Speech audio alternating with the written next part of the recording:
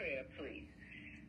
Gracious Father, we thank you for this beautiful, beautiful day in Colorado. And we thank you for all of our members and those who are listening in on our Bible study on this beautiful day in Colorado. We thank you for the opportunity. You brought us through a wonderful celebration of Thanksgiving as we enter into our season of the birth of your son. This is a wonderful time for us. We love this study. We ask a special blessing upon every member on the line. And of course, we ask a special blessing for our pastor who will bring the lesson today. Thank you, Father, for being the gracious Father that you are. It is in a precious name that we pray. Amen. Amen. Thank you so much, Deacon Sandy. Thank you. Thank you. Well, good afternoon. Good to hear everyone's voices. Grateful for those who have signed on. We pray the Lord is with you. You felt the Lord with you, rather. We know the Lord is with us. We pray you felt that presence throughout these days gone by. We are grateful and excited to be once again in the Advent season. And here in Denver, we know it because we got some snow today. Amen. And so I hope you are warm where you are, even as we pray for those who are without doors today and roofs over their heads. But by God's grace, we are here and able to not only pray for others, but encourage and support them as well. So I want to invite you to turn with me to the Gospel according to Matthew in the first chapter as we take up together this conversation about the coming of Christ into the world. If you'll turn with me to Matthew chapter 1.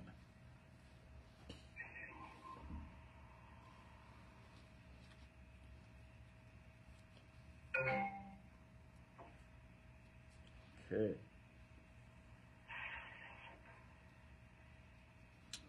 And so as we've turned into Matthew's gospel, this first chapter, I'm going to go ahead and just read these first 16 verses filled with these lovely Old Testament names to kick us off, if you will.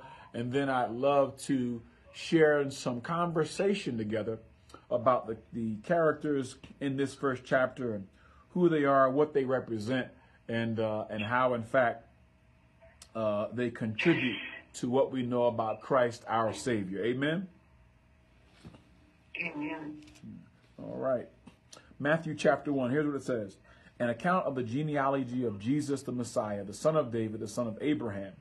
Abraham was the father of Isaac, and Isaac the father of Jacob, Jacob the father of Judah and his brothers, and Judah the father of Perez and Zerah by Tamar, and Perez the father of Hezron, Hezron the father of Aram, and Aram the father of Amminadab, Amminadab the father of Nahshon, Nahshon the father of Salmon, Salmon the father of Boaz, and Rahab, by Rahab, and Boaz by the father of Obed by Ruth, and Obed the father of Jesse, and Jesse the father of King David.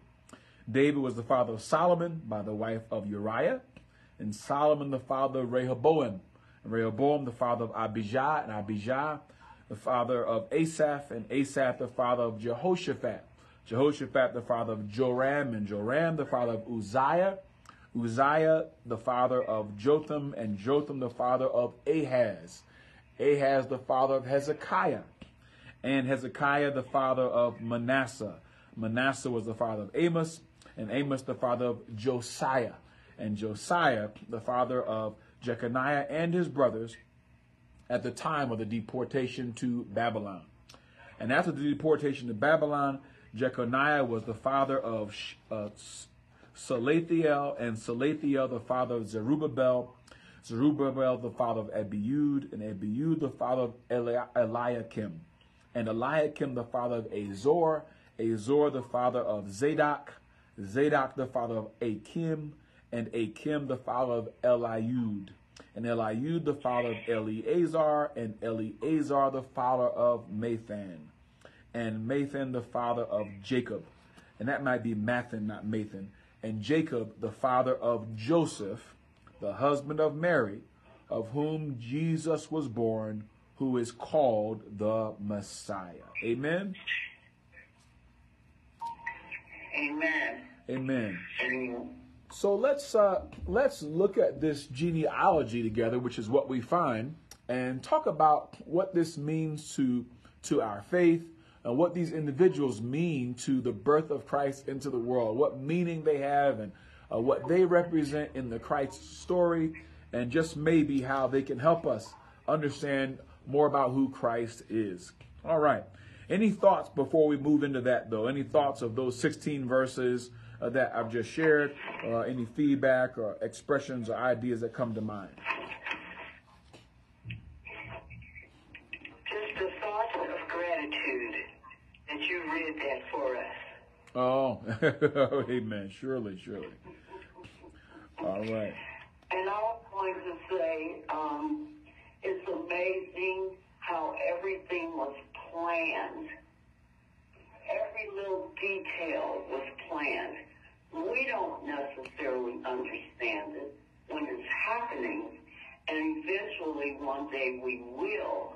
But, all the way back, all those names you named, now I can't go back that far, but all those names you named, it was a reason for each one of them being born. I was just reading about Elizabeth and Zachariah, and how it was planned for him to be involved in this, having this baby that was going to be so special to Jesus.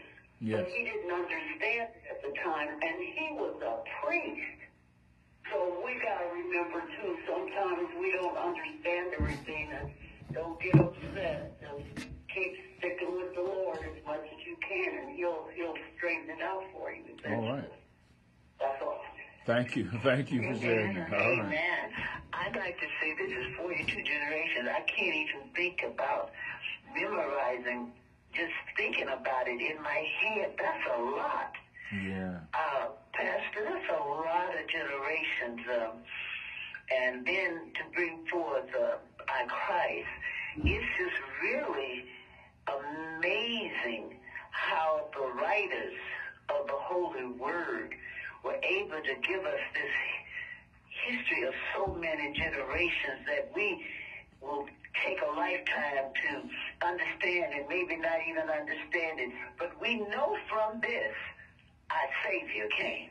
If nothing else, if we may not be able to pronounce the names, we may not remember the generation, but we know from whence Jesus came.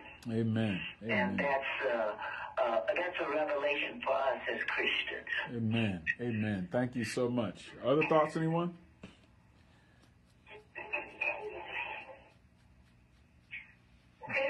It makes me think of how important it is that we know our own family's generations.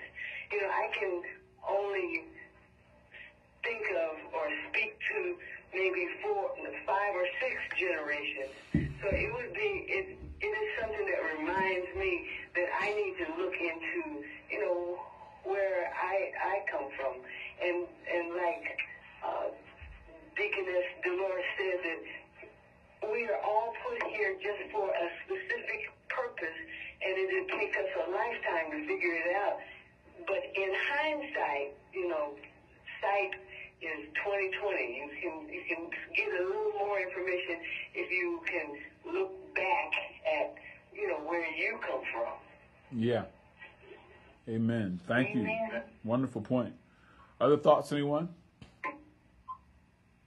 No, but this is Sister Evelyn. What book are we in? I just joined. I was on another business call. I'm sorry for being late. And hello to everybody. Hi, we're in Matthew chapter 1. Other thoughts, anyone? All right. Well, we'll move ahead. Thank you all so much for your feedback and comments and reflections.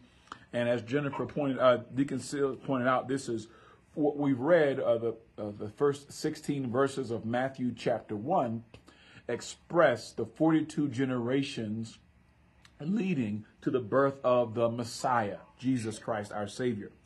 And what we're going to spend some time with today are moving through those generations and talking about those personalities and individuals and their stories and how they all contribute to the lifeline of Jesus.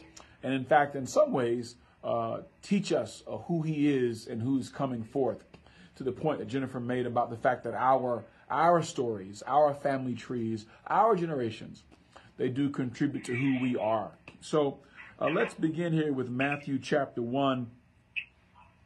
And these names here in these first 2 verses, I think, are aplenty for us. Jesus the Messiah, son of David, the son of Abraham, who was the father of Isaac, Isaac the father of Jacob, Jacob the father of Judah and his brothers. Anyone remember who Abraham was and what he did and why his name rings such a bell? Anyone remember?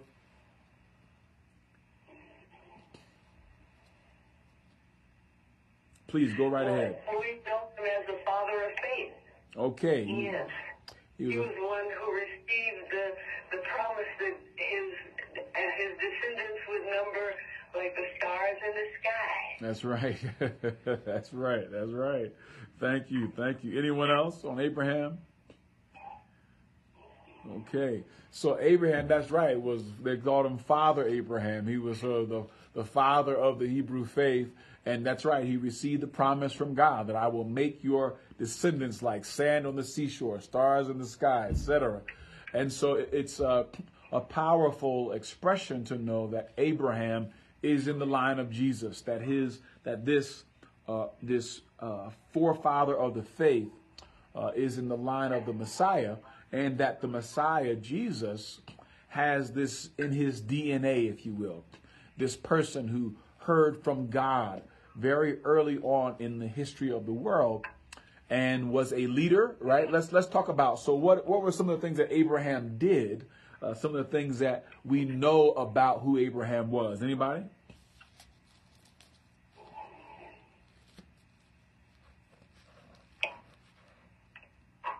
Well, he had a baby in a really old, at a really old age, he and Sarah. All right, they birthed Isaac. That's absolutely right. Thank you for sharing that. Yep. So they had been praying for a child, unable to conceive, and God made them parents at a very late age in life. That's right. Anyone else on Abraham? Well, we also know that Abraham's faith was demonstrated in his journey, right? So Abraham was raised in an area called Ur of the Chaldeans, right? And if you remember, Abraham left Ur of the Chaldeans, and his responsibility was to journey to the promised land, right? So over 900 miles Abraham journeyed, stopping at many places along the way to further his family, to prepare himself. He brought along with him his whole family, his nephew Lot, if you remember, and as well, Abraham brought along the keepers of his home, and essentially sort of the people of Israel began evolving from Abraham's immediate family. And so Abraham was the father of the faith as shared, but also the promise God gave Abraham required him to leave his homeland, to journey to the promised land, and to be the person to lead Israel in that direction. So Abraham was the first to make his way toward Canaan, cross through Egypt, through so many different unknown territories to fulfill God's will in his life. And so Abraham sort of sets the stage for what it will mean to be faithful to God by his journeying out and following God's call. All right, and then it talks about Isaac. Anyone remember who Isaac was?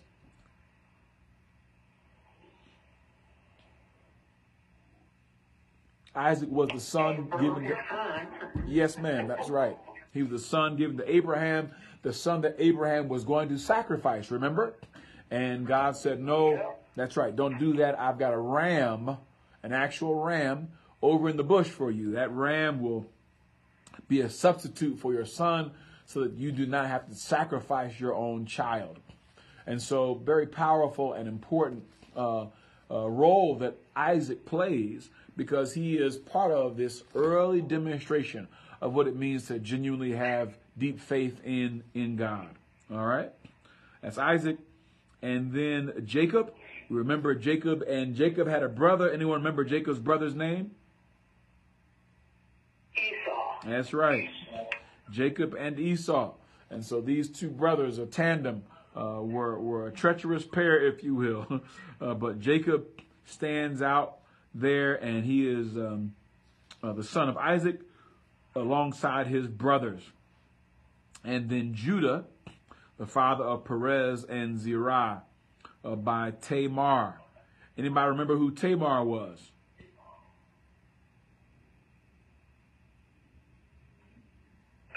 Okay. Tamar came from this line of, as it says right there, Judah. And Tamar experienced some gender trauma early on in the history of the Bible. Was a victim of sexual violence, if you will. And her story is often told as it relates to gender violence in the faith, and dealing with gender violence from a biblical perspective. Tamar is a powerful story. If you get the opportunity to read, it will bless your life, and help us understand how God would have us to live as men and women in this world, and understand the deep trauma and challenge we experience as it relates to gender in our world. That's Tamar's story. And so as we read through these generations, we learn that Jesus, the son of Mary and Joseph, has in his family tree these really powerful women who both endured challenging things and who have accomplished amazing things. And so this is what we learn from this lineage. We see now not just Abraham, Isaac, Jacob, but now Tamar enters the picture. All right. And then let's move on down to verse 4. Aram, the father of Aminadab. Aminadab, the father of Nahshon. So these Old Testament personalities are coming forth as we learn the stories. And with them, we're again learning, right, that Jesus' line is made up of powerful men and extraordinary women. So we've got Tamar, then we've got Salmon, then we've got Boaz, we got Rahab, we've got Ruth. So let's pause there and talk about these tremendous women here. Let's talk about these women. What do we know about Rahab and Ruth and this other sister here? Anyone? Any thoughts there? Anybody?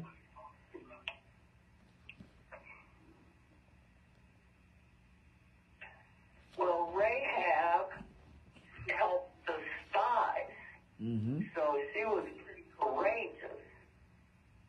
And Ruth was the daughter-in-law of Naomi, who decided to go along with Naomi as they had to move from one land to another. But she stuck with her. Yeah. And there she met Boaz. Yeah. And they came together. Okay. All right. Thank you. It's coming back. All right. Other thoughts, anybody, about Ruth and Rahab or Tamar? Okay. So, go ahead. Rahab, she was considered, and I have my quote fingers up as a prostitute, but the men of that time would go to her place, and a lot of times it was because she was a business-minded, established woman, and so they're thinking that, well, she must be, a woman of the night, but not necessarily. So she was a wise woman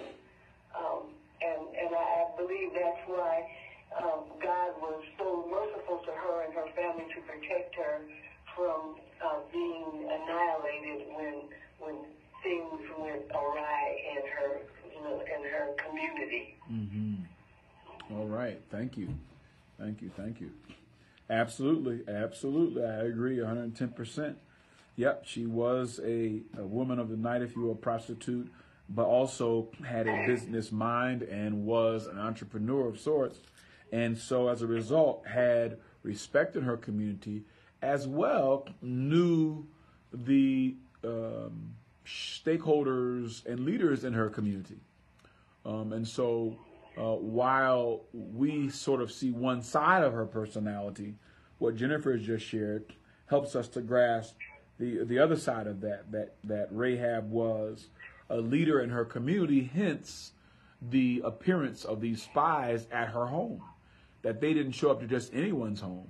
They showed up to the home of one who they knew could, one, protect them, and two, who was knowledgeable about the community. Very helpful observation. Thank you. Other thoughts, anyone, about these powerful women in the lineage of Jesus in verses 1 through 5, or 6, 1 through 6?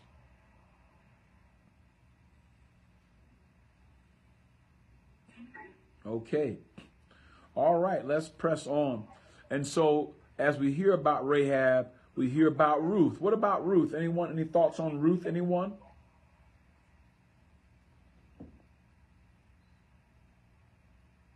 Well, I hate to, that's all right. Go right ahead.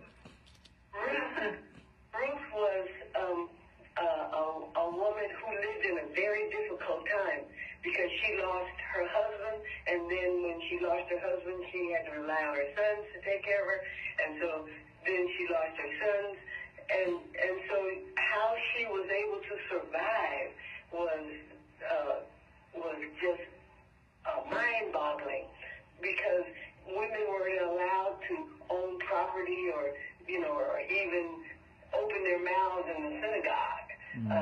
But so Ruth was a powerful person in her own right, and Naomi is. Do I have it the other way around?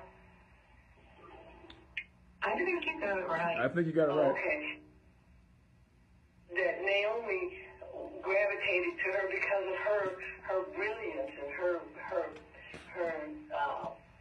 class and her ability to just go with the flow and not get depressed and give up. She just kept putting one step in front of the other. She was a person who just persevered through all of that. Amen. And she tried to push her away so that she could be successful. But, God had another plan for her. Amen.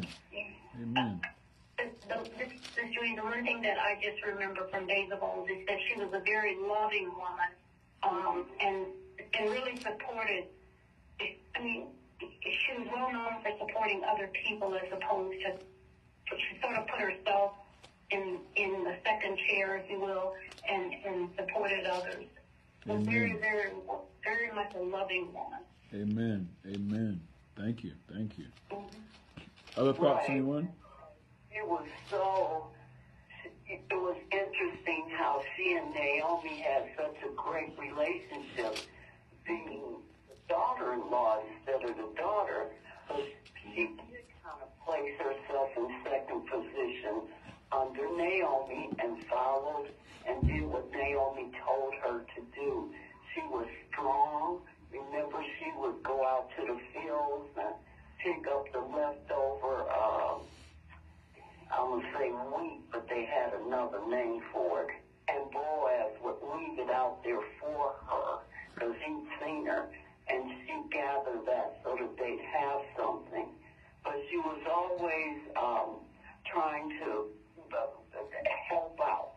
I'll put it that way. Help out and make the situation a little bit better. Yeah. Amen.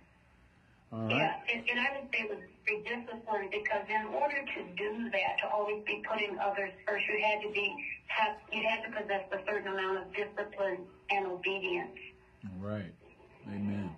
And so just imagine all of these characteristics, right, flowing into the lifeline of Jesus, and in fact being a part of who he is, right? These powerful women, these men who are leaders in their own right, and how all of this makes up the character of Jesus in his humanness, that is. Of course, God created him, but certainly his DNA, his characteristics, his personality, he has within him these tremendous, powerful life stories and personalities that contribute to who he is as the Messiah, and as one who walks the earth with men, women, and children. Thank you all so much. Other thoughts, anyone, about Ruth? Okay.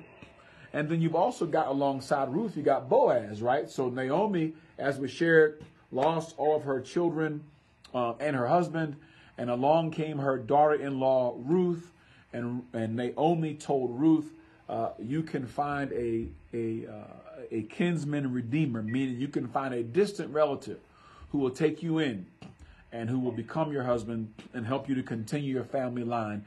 And that man was Boaz. Boaz came along, and much like Ruth, stepped into a situation that was not necessarily his plan in life, but a plan God gave to him.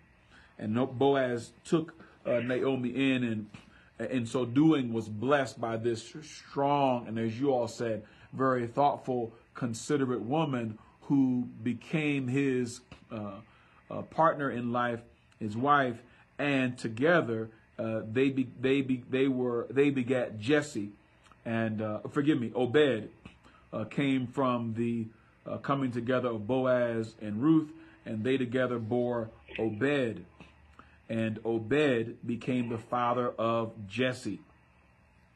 And so this is really powerful in the sense that you have this extraordinary woman in Ruth, this very strong and powerful gentleman in Boaz, and they bear a child, and Obed, their child, bears Jesse. And so Jesse, as we know, is the father of King David. And so isn't it interesting how these two really faithful individuals, prayerful, faithful persons come together, and they in turn bring forth this line that will do so much toward the kingdom of Israel, and then a part of the story of Christ the Messiah. Isn't that powerful? Amen. Yeah, powerful story. Other thoughts on that? Anyone on that 6th verse of Matthew 1? Okay, let's go to verse 7. Verse 6 and 7. David was the father of Solomon by the wife of Uriah, and Solomon the father of Rehoboam, and Rehoboam the father of Abijah the father of Asaph. Let's talk about that. So what do we know about David, Solomon, and Uriah? Anyone?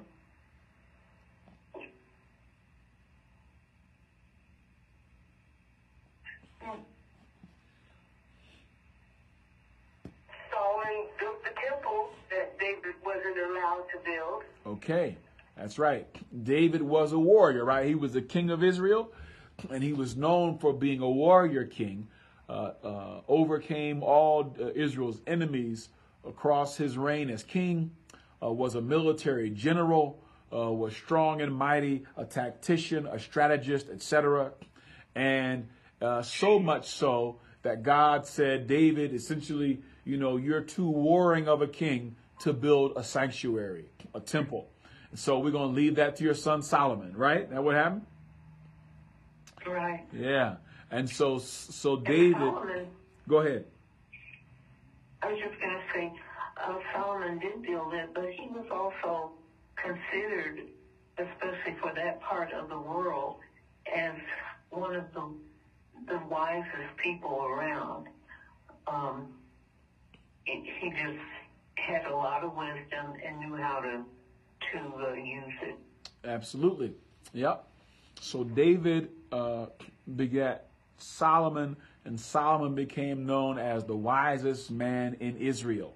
He prayed and asked God for wisdom, right? And so you've got David and Solomon. So you got David, this mighty king, Solomon, this deeply wise king. And in between the two of them, you've got Uriah. Let's talk about this. So as we're tracing now the genealogy of Jesus, we see David, we see, as we talked about, Boaz and Ruth, who bore Obed. Obed begat Jesse. Jesse became the father of David. And so all these really powerful people in Jesus' family line. And then you find David, and along comes Solomon by the wife of Uriah. Let's talk about that. How does that happen? That Solomon was born to David by the wife of Uriah. Let's unpack that together. What does that mean exactly? Well, they had a lot of wives, and some of them were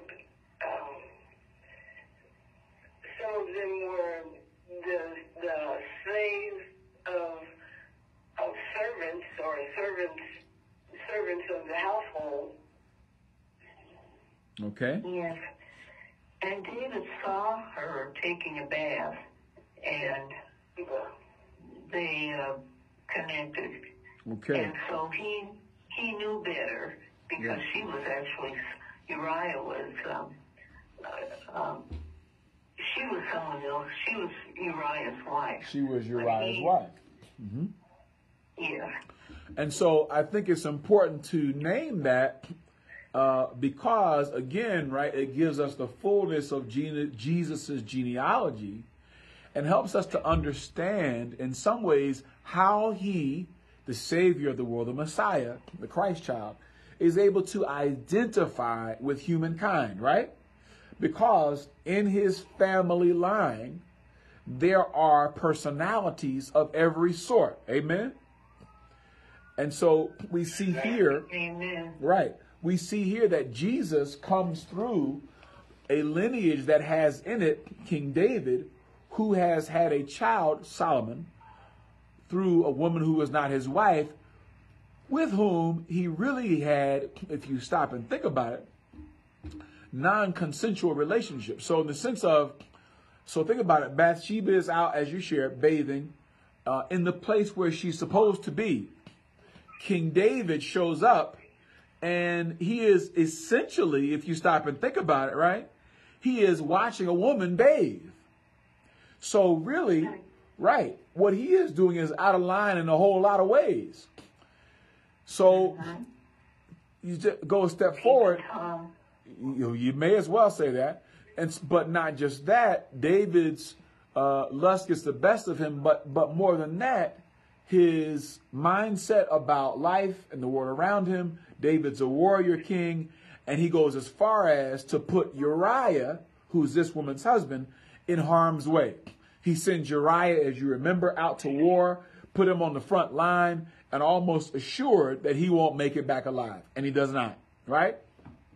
So David goes beyond just, hey, he's a peeping Tom. Okay, hey, his bodily wants get the best of him. But he goes as far as to take another woman's husband and put him in a position where he'll lose his life because he wants this woman for his wife. So again, it teaches us that Jesus' life, his family line, his genealogy is made up of a really diverse mix of people who bring a number of different experiences in their backgrounds, some good and some not so good. But these things together make Jesus who he is. Amen? Amen. They equip Jesus with the ability to understand humankind. They equip him with the ability to be able to identify with people who are hurting. Tamar, who was traumatized, right? Solomon, who came from parents who came out of a traumatic experience together. Boaz and Ruth, who were essentially a blended family, right? So Jesus is able to identify because this is what makes up his family tree. And I think it's so important and critical for us to understand that as believers, not so that we glorify trauma or that we overlook lustful misstep, because all of these things need reconciliation and redemption and forgiveness, but more so because it helps us to see who Jesus really is. and why he can relate so well to humankind, and why you and I are called to do the same. That it does us no good to spend our days. I was listening this morning, in fact, to a podcast of former First Lady Michelle Obama, and she was talking about how she does her best to present her authentic self. And she spoke about the fact that as a black woman, that sometimes that's difficult because we're often tempted to present to the public around us a face, a mask that is a bit more perfect and pleasing to society in order to gain acceptance. And that reminds me of this in the sense that as we look at Jesus's lineage, we see some miracle and some mess. Amen? Amen. And what we learn is that Jesus, that Jesus uses this for God's good. And so I think likewise, it's important for us to see our lives, our genealogies, people in our family tree the same way, and that of others, right? So rather than looking down our nose at people who have a checkered past or people in their family line who they may not be proud of in terms of their behaviors or their incidents in life, people in our own families who, we had Thanksgiving. We know there are people who at Thanksgiving and Christmas, and not everyone who shows up are our favorite people. Amen. And sometimes some of the folks who show up don't always get along. Amen again. But the fact is, amen, but we're still family. And that's what Jesus' genealogy teaches us. And no matter what the family's been through, we're still family. And these experiences in the genealogy help us to understand how God can work all things for our good. So God, the Creator, takes this real life blended family tree, this family tree of all kinds of backgrounds and all kinds of mix-ups and mess-ups and mistakes, as well as blessing and glory and goodness and grace. God melds it together and brings forth his only begotten Son. Amen? That's what God does. Amen. That is what God does there. And so it's important for us to grasp, because again, right, this idea, if we are not careful, we take on this misnomer that in order to be God's child, I have to present this perfect person. Well, that's just not true. Second of all, none of us are perfect. Again, we're not here to boast about our missteps or mistakes as human beings, or to say that as the human race goes left, that, everything's going to be all right. No, that ain't right. We got to try to do right and be right. Nevertheless, what Jesus' genealogy teaches us is we are God's children nevertheless. That God has made us God's own, and God wants us to learn how to be, as Michelle Obama said, our authentic selves the best way we can. So rather than denying our backgrounds, where we've come from, traumas we've been through, troubles we face, issues we've overcome and become better, what God is saying here as we look at this genealogy is, I can bring goodness and glory out of anything. So you and I have got to learn that our challenges do not absent us from God's hand on our lives. That our challenges are just that, and our job is to overcome the challenge, not to pretend it doesn't exist, or to try to tell our family story and leave some folks out. We tell the family story. We got some people's names we don't want to bring up. Or we tell the family line and we give all the examples of all the folks who accomplished great things and leave out those whose stories are less pleasing to the ear. What God is saying is, no, we are made up of all of those stories. And the best thing we can do in being authentic is to celebrate God in the midst of all of them. Amen? Amen. Any thoughts about that, anyone? Amen. Any thoughts about that, anybody? You know, Pastor, I was just thinking about how we started this off and how, you know, all of these things were set into motion because if we remember, Paul tells us that we are going to go through trials. And, you know, these were trials of these people, all of them. And they went through them and they kept the faith. And that's what is supposed to be being taught to us, to keep the faith in God so that we can continually move forward because he does love us as his children. Yeah. And as long as we love him and obey him, he will provide and protect us. Amen. Amen. Amen. Thank you. Other thoughts, anyone? Yes, I have some, Pastor. I had, this is a wonderful lesson because families have, as we come up on the holidays, you know, we had difficulties with our families. My brother, who was alcoholic and came and disturbed the dinner all the time, and nobody wanted him to come to the dinner. But my mother always said, he's my son. That's right. And he's coming. That's right. You know, and we were just sitting there going, oh, he's coming. And she said, if you don't react to him that way, try a little love and a little tenderness. That's right. And see, doesn't that change the atmosphere? And all right, Deacon, all right. And it does. Yeah. And as we reviewed this and I listened to all of the people who contributed, it just brought to mind my family and the kinds of things that we've had to happen. Yeah. You know, we've had some of these same incidents in our families. This is why it's just wonderful that we have Jesus, that's why he understands all of our problems. Amen.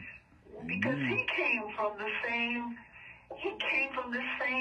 line that we are coming through.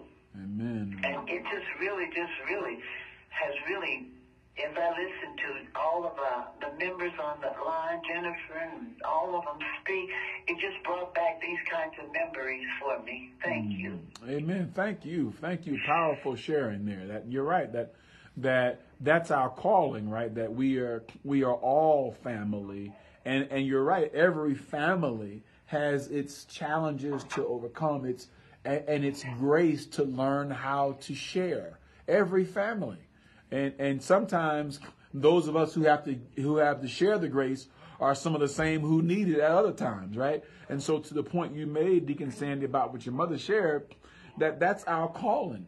And it's all through the Bible, right? Whether we talk about the prodigal son, whether we talk about Esther stepping up to her duty and responsibility, or here in the genealogy of Jesus, that every family line can identify with this one of Jesus. So thank you so much for sharing that. Thank you so much. Other thoughts, anyone?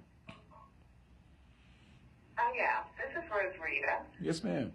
And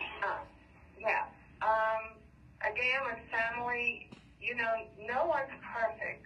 So all of us can sit down and talk negatively forever about the next person. So I think it's important to let bygones be bygones.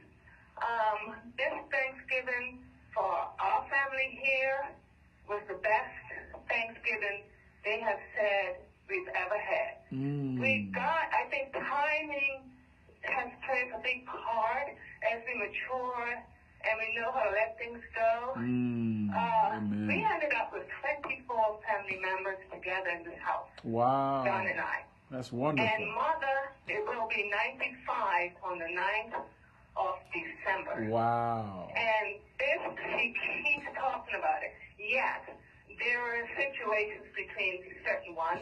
They hadn't seen each other for quite a while, right. Some 4 years. But it just happened.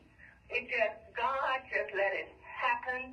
And every single child and adult from 4 years old to 95 almost years old had a hallelujah, joyful time together in this house. Amen. And I will never, never forget it. Because we let bygones be bygones, and it just happened on its own. They keep thanking Don and I. They say, we don't know how you got. Every single person came.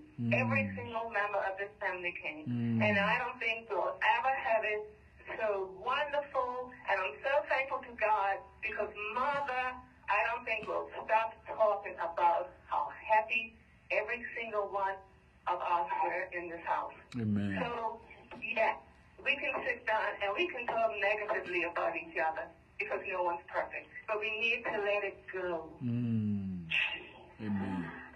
Thank you. Thank you so much for sharing. Thank you so much. Powerful, powerful. Other thoughts, anyone? You know, as many times as I've seen or heard this chapter 1 of Matthew preached or discussed, I never paid attention to that one line that David was the father of Solomon, whose mother had been Uriah's wife. Yeah. I never, and then when I first heard it just now, it really dawned on me. You know, why did they just say Bathsheba? But then we would not have gotten the point of the story that went around with Uriah. Right. Yeah. And the baby that was conceived when King David and Bathsheba first got together, that baby died. That's right. Solomon's was the second baby. That's right. So it's just, it is, I just heard that we don't know how it happened, it just happened. God, if we are patient and if we just keep trusting, God will lead us in the way He wants us to go. We just have to have faith. And for her, for the Sugar family to have such a wonderful Thanksgiving, it was all ordered by God. And I'm just so grateful that Miss Short lived to see it at 95 years old. Amen. Wonderful blessing. Wonderful blessing. Yeah, thank you all so much. Powerful sharing. Other thoughts, anyone? All right. Powerful sharing. Yeah, so the points made here today, our families are living beings, that we are human beings and we are called into relationship with each other. You don't get to choose your family. Amen. You don't get to choose your family. Well, yet God calls us to be caregivers and supporters of and with our families, that we're to take care of each other, love each other, as we shared today, and to learn how to forgive each other and to receive forgiveness from each other. Amen. And as Jennifer shares, to not, to work to not deny our family histories, even in the most uncomfortable pages of those histories, because those family histories, they are a part of who we are. You see, we can deny those things, but they have a way of surfacing in our lives, of appearing, emerging in our journey. And I think it's important, to the points you all made today, that we better reconcile those places in the family history that are not as easy to understand, and so that we can learn from them and that we can give grace to them and receive the same. You'd be surprised at how many people carry around struggles from their family's history, who come to feel inadequate or lessened self-esteem or sense of self because of something in their family history that's unreconciled. And so I think it's so important what you all shared today, because you never know how you're helping to set someone free from bonds of shame or hurt or trauma by not holding on to stuff and by forgiving folks and receiving forgiveness and affirming people as God's children, because they walk away from those family gatherings or those conversations or those phone calls or whichever the case it is, feeling one way or another based on how we treated each other. And so it's so powerful to be able to come together and to to offer forgiveness and receive it, and to see each other as family, no matter what we have been through, and how to reconcile. Some stuff that we've been through needs to be addressed and reconciled, and receive forgiveness and given forgiveness from, so we can move forward. But at the end of the day, the point is that we're family, and that God has taken this family line of Jesus and brought him into the world.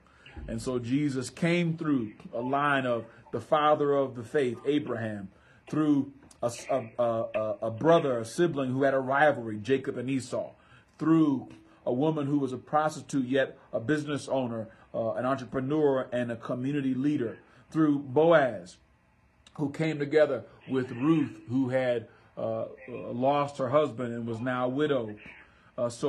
And through Solomon, who was born through, as was just shared, two who were not initially married. And so it shows us that God is able to take these powerful background. You also have King Hezekiah. You have King Uzziah, right? These powerful, faithful kings. King Josiah. Josiah was one of the most faithful kings in Israel. He was a reformer king who reformed worship and the temple. So these powerful backgrounds through which God brings Jesus. So I'd love to continue this conversation next week.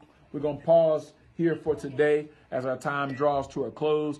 But I want to thank all of you for sharing as we delve in together to Matthew chapter 1 through 6 and 7. And we'll pick up there next week at Matthew 1 as we continue this celebration of the birth of Christ into the world. Thank you so much for joining us on our Facebook stream. Hope you'll see us again next week. We'll see you again next week. God bless you.